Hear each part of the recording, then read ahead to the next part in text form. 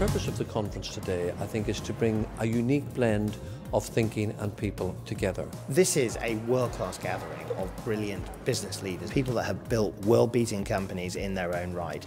We have Lord Billamura, we have Sir Rod Aldridge, John Cridland, the Director General of the CBI, the Minister for Skills. We have a range of education leaders, really second to none. There's a hurricane of change that is facing not only the nation but colleges on a day-to-day basis. These 2 days are going to be an absolute masterclass in practical expressions of how to do their work on the ground. Good morning and welcome to The reason I chose to come to the conference today here was to get a feel for what other colleges are doing, what ideas they have and what more we could be doing.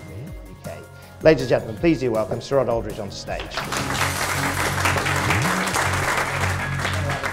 With the ethos of Gazelle in what they're trying to do with our colleges are very similar to what I think about entrepreneurship, because I think it's about the attributes of an entrepreneur, only working in a team but being passionate, being determined, understanding risk, not being afraid of risk, and being creative. That magic fairy dust of entrepreneurship. For too long we thought education and business were different. Actually what we need are dynamic partnerships.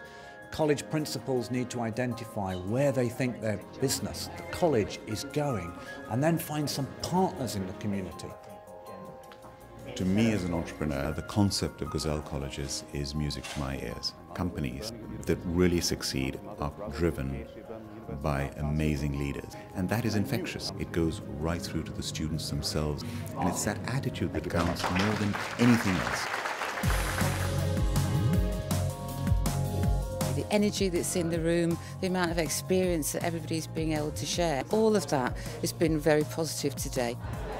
Over the course of the 2 days, we've got a number of breakout sessions. The breakout sessions will be useful for delegates, I think, because it gives them an opportunity to discuss with their peers, with their colleagues, some of the challenges, some of the issues that FE is currently facing. The breakout session on commercial learning was really trying to show that there are new markets out there, and that as we are creating opportunities for our students, we ourselves need to model that same mindset, and that entrepreneurship is about practice. We can't just teach it without practicing it. Only by educating to a high standard to this. Colleges that are innovative, that are self-confident, that have strong leadership and good governance, because this is all about improving standards for learners. It's about understanding where we're going as a society. Working with the Gazelle has been a phenomenal experience for us, because obviously as an organisation we've got this great perspective on where technology is and where it's going. So the whole opportunity of technology. What are the skills, not what are the technologies, but what are the human skills that people are really going to need in order to be successful? I'm from a Gazelle College myself, from City College, Plymouth. We do use technology a lot. They're not just looking at things like a textbook, which isn't very interactive and isn't very fun. You can put it into a module onto a laptop or a tablet, and they really engage the students. Well, I mean, it was fabulous that His Royal Highness the Duke of York came in to the conference. The Duke of York is a fantastic supporter of enterprise and entrepreneurship, particularly for young people. Your first task as a team is in the next 30 seconds. We are hoping to give these leaders a sense of design thinking, what it is and what it can do for them.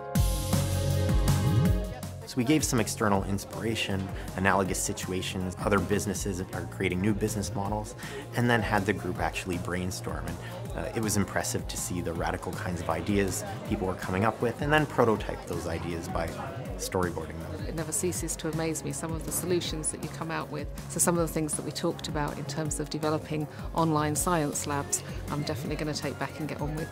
We've got 3 big priority areas at the moment.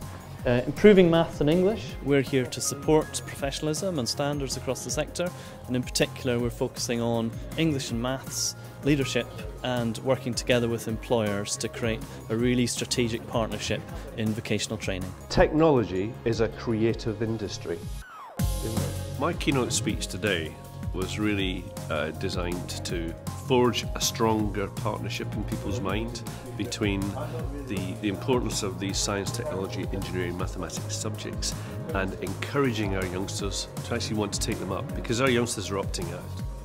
I think when we're very young, we're fascinated by the sciences and how things are made. We like to take them apart and have a look. And then somehow that's lost in the system. Whereas actually curiosity is something we can keep for life. curious employees continue to learn, continue to challenge and make better business people. It's about showing young people that skills like maths and science aren't just for the few, they're for the many, that you need them in all walks of life. Today was all about STEM, and I'm passionate that the sector really responds to that. If you study math or physics, that doesn't mean that you're going to be in a lab coat. It opens up and demystifies the myriad of fabulous careers that you can have if you study those subjects early. I can't believe anybody is leaving the conference without a real energised view of the world for the future. There's no better speaker to actually finish off this conference. Ladies and gentlemen, please do welcome Doug Richard.